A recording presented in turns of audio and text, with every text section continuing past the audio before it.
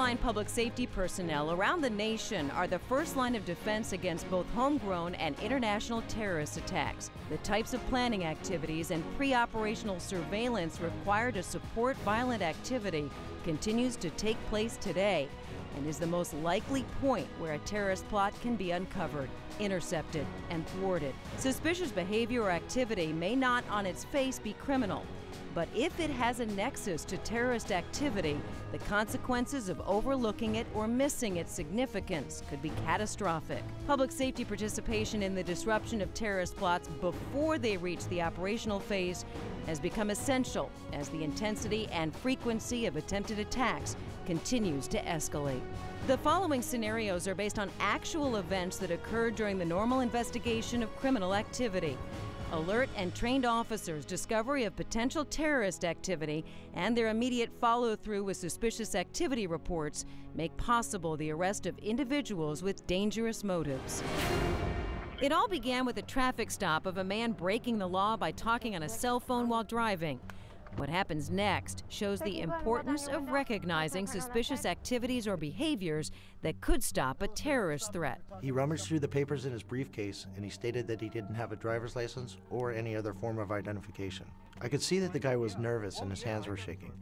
My partner noticed it too. That was enough for us to ask him to get out of the car. The officers searched for information on the man by entering his name and license plate into a database, but nothing is found.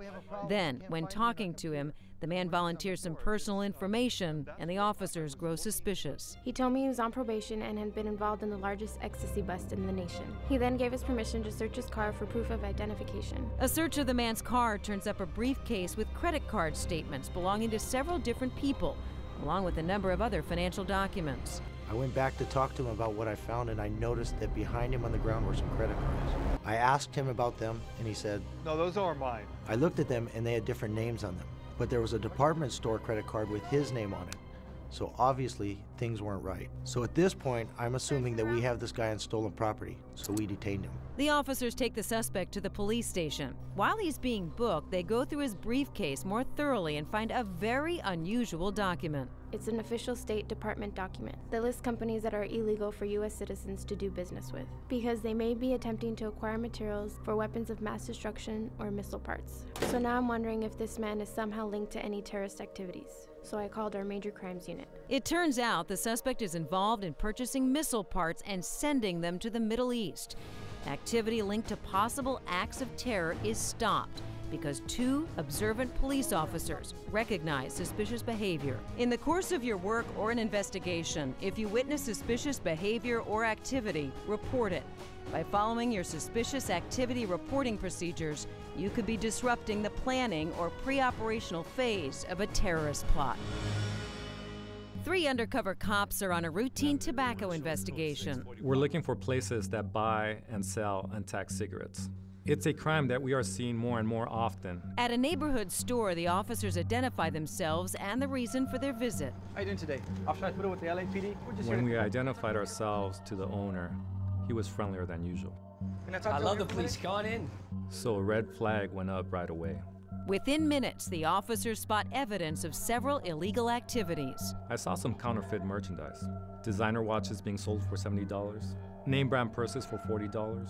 I saw boxes and boxes of cigarettes that did not have a tax stamp on them. The owner was reselling the cigarettes, and that's illegal. As the officers continue to investigate, the shop owner is growing increasingly nervous. The guy was pacing back and forth, back and forth. I need you to have a seat. I don't want to have to put handcuffs on. The officers have enough evidence to charge the shop owner with several felony counts. But then Officer Gomez makes a startling discovery that changes everything. I was looking around and I noticed some papers. I took a closer look, and then I read it. Get this material from a hardware store. Get these chemicals from a pool shop.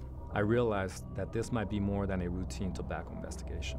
Gomez quietly confiscates the document and shows it to his fellow officers. It's clearly instructions for constructing a homemade bomb. At the end of the instructions it says, run. You have 3 minutes till it blows. I read that, and it sent chills to my body. The officers realize they may be dealing with a terrorist, but they need to make sure he doesn't suspect the police are onto him. We decided to downplay the whole thing. We told him we were just going to give him a citation. We didn't want to tip him off in case the department wanted to put him under surveillance. The next day, a warrant is served and an arrest is made. It turns out the FBI had the store owner on a watch list and had lost contact with him for several years. One officer's perceptive observation may well have saved innocent lives.